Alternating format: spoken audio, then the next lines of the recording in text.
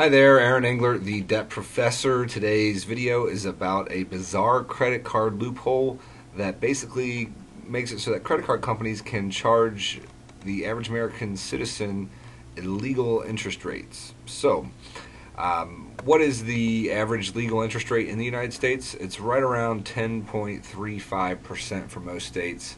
It varies from state to state, and actually it does go by state law. Some states have higher interest rates than others that are allowed.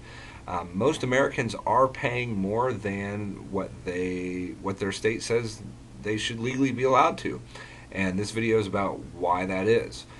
The answer to that basically lies in a 1978 Supreme Court decision. There was a guy named Fred Fisher who was living in Iowa, and he got a $500 loan from First National Bank of Omaha. So Fred was living in Iowa, and he got a loan from a bank in Nebraska. It was for $500, and Fred was making his minimum payments. He found out later on that he was paying twice the interest rate that Iowa state law said that he was supposed to be paying. At the time, Iowa state had a law that said that the legal rate of interest was 9%. Fred was paying closer to 18% because at the time Nebraska state law said that that's what was allowed to be charged in the state of Nebraska. But Fred didn't live in Nebraska. He lived in Iowa.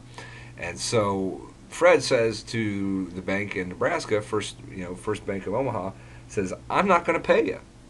You're charging me an illegal interest rate for my state." And the case actually took 7 years for Fred to fight, and it didn't get decided until 1978. So he actually started fighting this in 1971. And he goes through, and on December 18th, 1978, 7 years later, the Supreme Court tells Fred that he has to pay the loan that he got from the bank in Nebraska.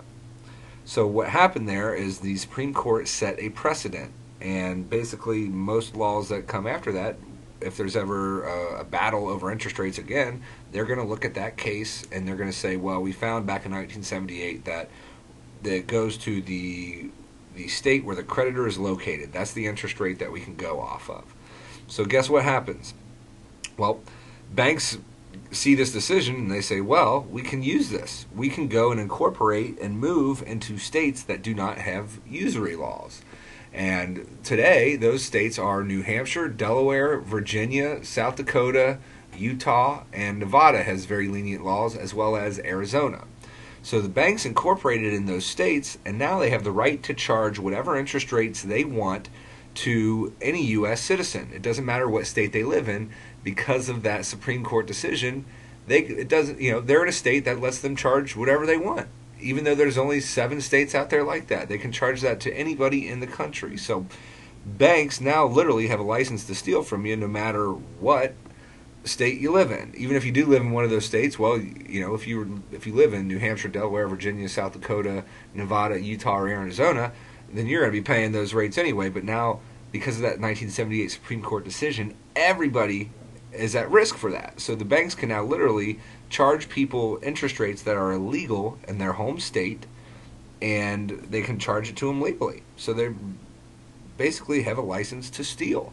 And if you look below this video, you'll see a list of, actually, if you're on the Debt Professor website, you will see a list below this video of what the actual current illegal interest rates are for most states, and it's current as of the day that I made the video, which is the 12th of December 2008. So pretty sneaky, but that's what gives banks the ability to steal from you.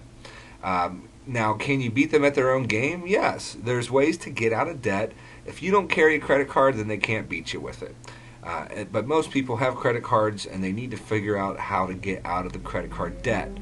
If you need help with that, go to freedebtexam.com. It's a website that I created, and it'll ask you a series of yes or no questions, anywhere between 5 to 8 questions. And based on how you answer those questions, answer them honestly, and it'll tell you what route is probably best for you to get out of debt. Again, I'm Aaron Engler, the Debt Professor. If you are tired of being in debt, I can help you.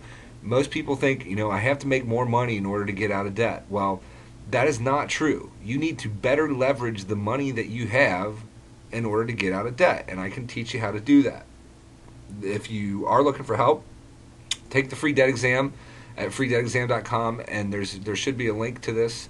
If you're watching this on YouTube, it's in the About Me section. There's a link to free debt exam. If you're watching this on Debt Professor, it should be right underneath the video.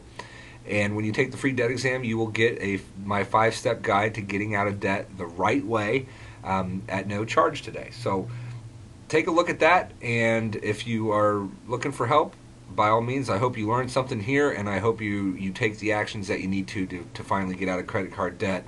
It is a losing battle, no matter which way you look at it. So, Aaron Engler, the Debt Professor, I hope you found this informative, and if you're looking for help, you can always reach me at debtprofessor.com.